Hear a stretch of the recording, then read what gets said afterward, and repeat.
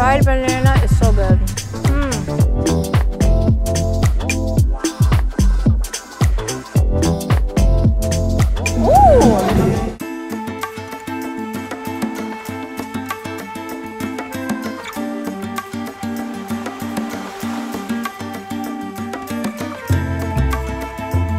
Welcome to Esmeraldas, Ecuador. I'm here at Las Palmas Beach. It's a developed beach area just outside of Esmeraldas City, and it is beautiful here. So you may have heard that Esmeraldas, the city, might not be the best to go eating in or perhaps visit, but this area is actually quite safe and it's really beautiful to have a beach day. You may be wondering, Angelina, what are you doing? You rarely go eat in beachfront places. You're usually in the thick of the city, and that's because rules here are a little bit different. Number one, I think you need to be a local to travel in places like Esmeraldas, Guayaquil, Quito to know where are the good neighborhoods and where to stay away.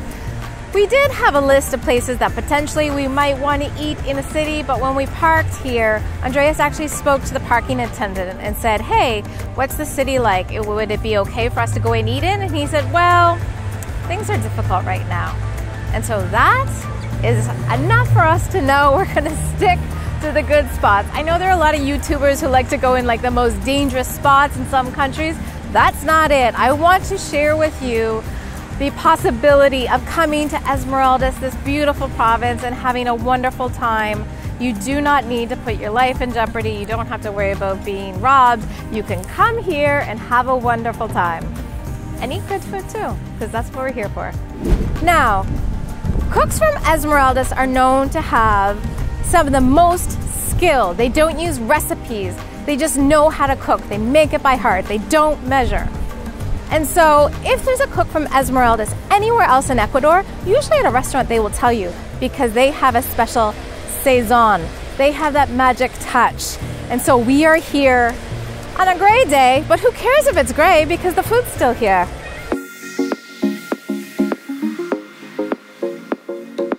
And then up top here, there are a number of bars and coffee shops. So a little too early for these places to be open. All right, so the first thing we wanted to try here was balón de camarón. So a balón de verde, which is mashed plantains, often made into a ball with cheese. Sometimes it has chicharrón in it, but here in Esmeraldas, instead of chicharrón, which is a fried pork skin, they actually use pork. However, today we are getting seafood, balón de camarón or shrimp. So excited. And it looks like it might actually come in like a soup or like a sauce. We're gonna check it out. However, I will say this, we went to a small shack here, so there are lots of different places to eat. So there are restaurants as soon as you get in, and then there are a lot of little shacks, and then one of the shacks that we went into, they didn't have balón, but they did have corviche, but they weren't open yet. So he pointed us down this way, and this place looks like an outdoor mall. It's really quite lovely. Upstairs, you've got lots of like bars and coffee shops and little piqueos or like almost like a tapas or like just snacks that you would have with drinks. And then we found this place, it's called Encebollado y Picanteria La China. And so we decided to get the balloon here. She was so nice. Now, we've only been here a couple days, but every time we ask about coffee, and if coffee is pasado or filtered coffee, they say no, it's instant. But she did say, oh yes, it's instant, but it is national, which was actually quite funny. Anyway, we decided to stay here. Very clean, nice. This place is really nice. Now, there are not a lot of people around right now, but the sun looks like it might come out. We might see some sun today.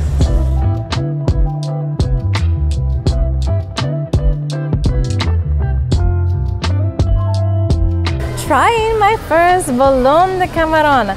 It looks so good, definitely enough for 2 people. We are sharing this. This is $5. The coffee was 50 cents each, and when they served it, they gave us a little bit extra sauce, and they said it's encocado sauce, which is a coconut sauce, and she made sure to tell us that it was only coconut. Some people try to cheat it with a little bit of milk, but this is all coconut. And I can see why she gave us extra sauce because the plantain really soaks this up.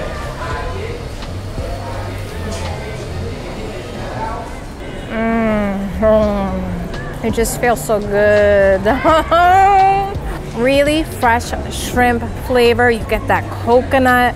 This plantain is smooth, but still not too mashed. There are two different types of things that you can put on it. Well, actually a few things. I'm gonna put some of this plantain, shrimp, onion, a little bit of lime. I'm gonna get rid of that seed.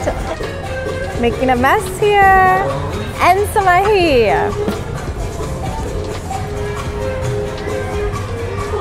Oh God, it's even better. These onions, so good. The lime juice. Everything is just off to a really good day. So today, the sun might come out, but we're gonna show you what to eat in Esmeraldas. 5 things at least. Maybe 7 things if I'm really hungry. We'll see how it goes.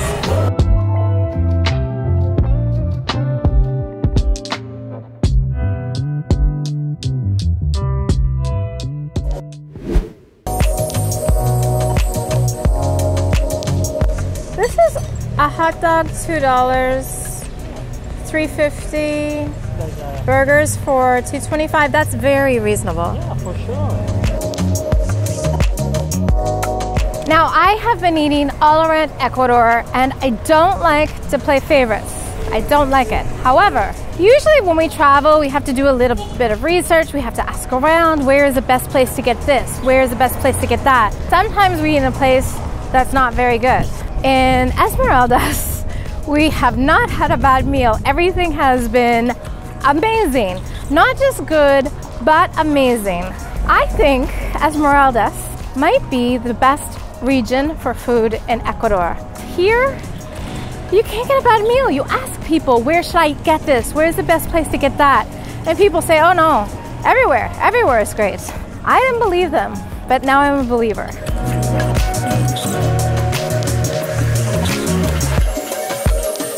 Okay, so before this was a beachfront development, this was land that was owned by a naval shipbuilding company. So in Canada, we would call that a crown corporation. It was technically land owned by the government, and 10 years ago, they decided, you know what? This is prime land. We should give it to the people. Let's build them something nice. I really like this because we're in Tonsupa, which is beautiful, not as developed, but also it's like an hour away for people to get to. This is close, so people at the city can actually come down and enjoy the beach. They don't have to go too far.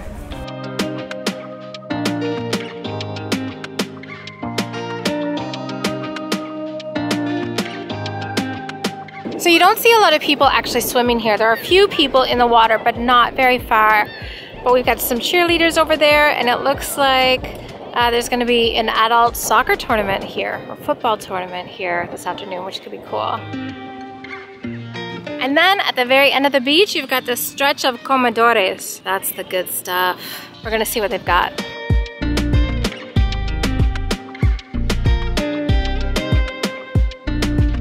Okay, so we had fantastic food in the well-established spots, and now we walk to the end of the beach. We found the comedores.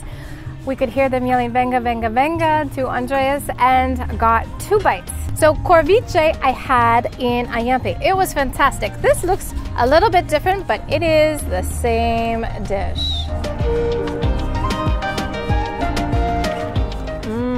Oh yeah. Oh, it's good. Yep, you can taste a little bit of fish. The pickly cabbage really cuts it. And this mayo. This is so good. I love ceviche. When you come to the coast, it's a fantastic snack. Very filling because of the plantain. You've got the fish, the mani, the peanut, and then let me tell you, this parsley mayo, this fresh herb mayo is fantastic. All right, the second dish I've also tried before, but on the southern part of the Ecuadorian coast, and it is called Maduro Lampreyado. Now, Maduro Lampreyado is sweet plantain that's battered and fried.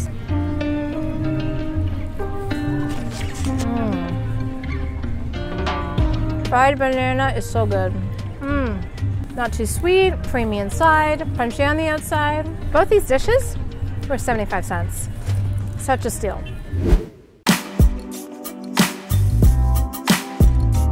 All right, so now we're at a restaurant called La Barca, and we're here for a very traditional dish from Esmeraldas called ensumacado. However, here I've noticed that they also drop their D's like they do in Cuba. So they spell it on the menu, ensumacao, which is just like this. Oh, and here we go. It is huge. Wow.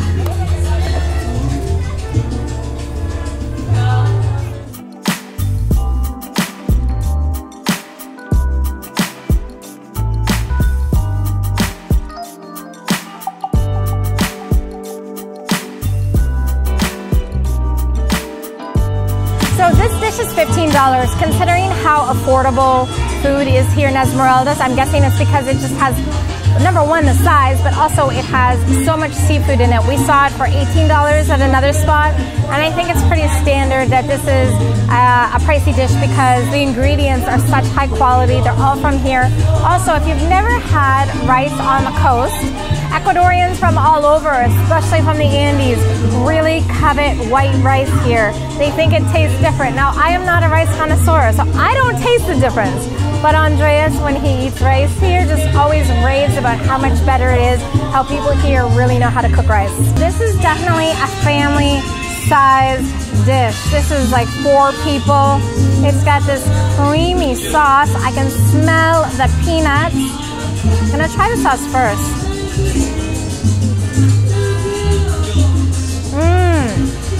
Yeah, it definitely has like a deep, rich, peanutty sauce, not like peanut butter.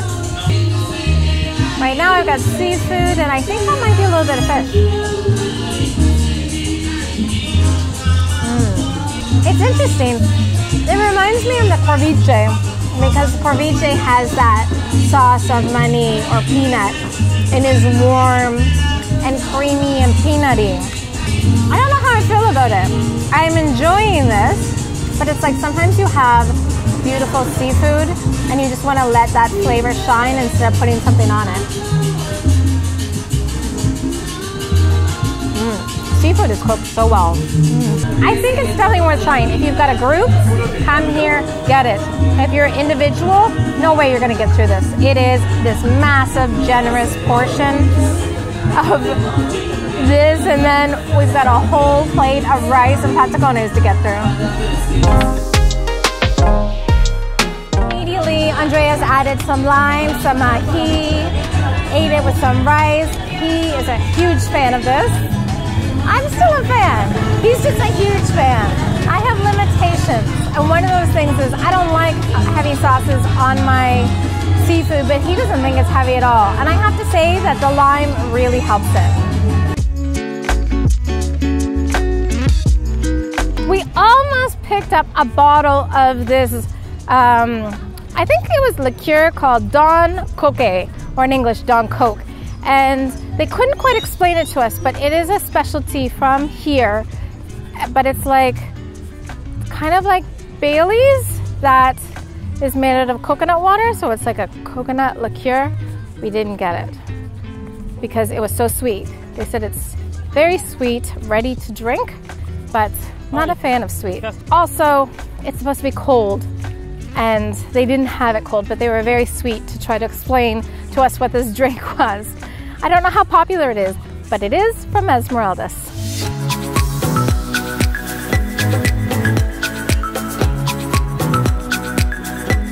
I love this. Like, the beach just becomes this big recreation area and everybody comes down. It's awesome. So this looks like a gentleman's league. Oh man, half of it is in the mud, like in the wet sand. This is tough.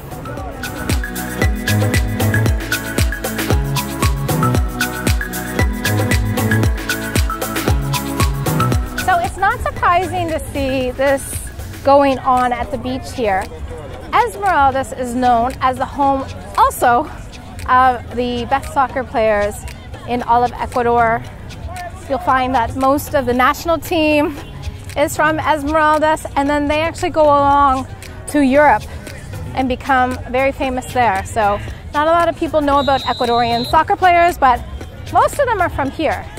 And then I know everyone wants to know, what is the beach like? A lot of people out today, so there's some garbage, but we do see a lot of people picking it up. So I would say this is a beach where people do take care of it. We see people holding their garbage and looking for a garbage can.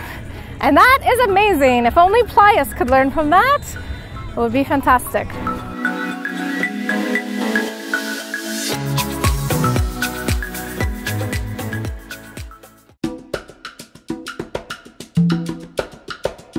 All right, so we are full. We're very full.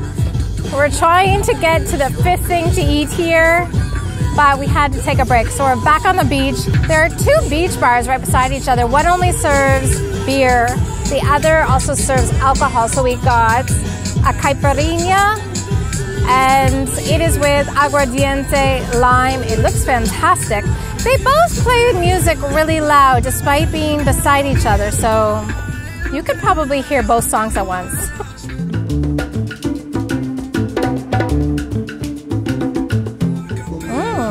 That's a generous amount of aguardiente. This is nice. One thing I did want to mention though is that despite this being a Saturday and so many people on the beach, I don't think maybe we've seen one person that was drunk. Everybody else, there's not a lot of alcohol on the beach, mostly families, very laid back. It's actually quite a nice beach. They have things, nobody's like out of control or we haven't seen any issues. It's quite nice. We are one of the few people in the bars actually having alcohol.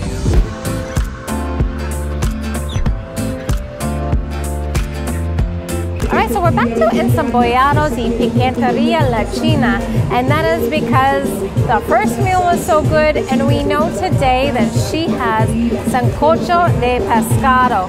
Now, sancocho in other regions is usually chicken, beef, bones. This one, because we're on the coast, it has fish. Which kind of fish? Oh, and here it comes. This is a huge plate. It's $8. They did warn us in advance because $8 is probably more on the expensive side, but for me, a whole fish, langostina, this authentic dish worth $8. There's also a plate of rice with patacones. Now, this is a whole fish that has been cooked in a base of green plantain and yuca, and then also a basil called chiraran. In Ecuador, there's actually a number of different kinds of basil. So this is one of them that's local to the area. You can see it on top. I'm just gonna try this sauce first. It almost looks like a gravy.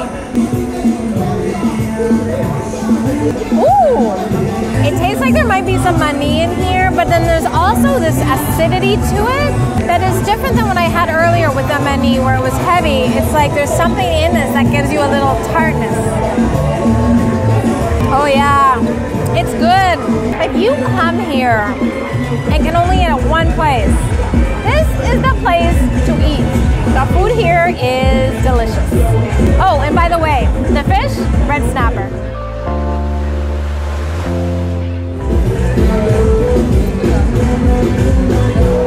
It's like saucy but still light.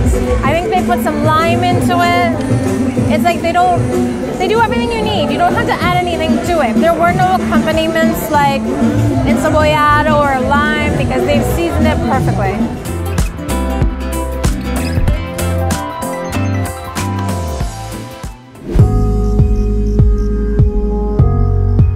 We are finally leaving Playa Las Palmas. Guys, this was amazing. Amazing people, amazing food, very chill. This is one of my favorite places in Ecuador for sure. Highly recommend it.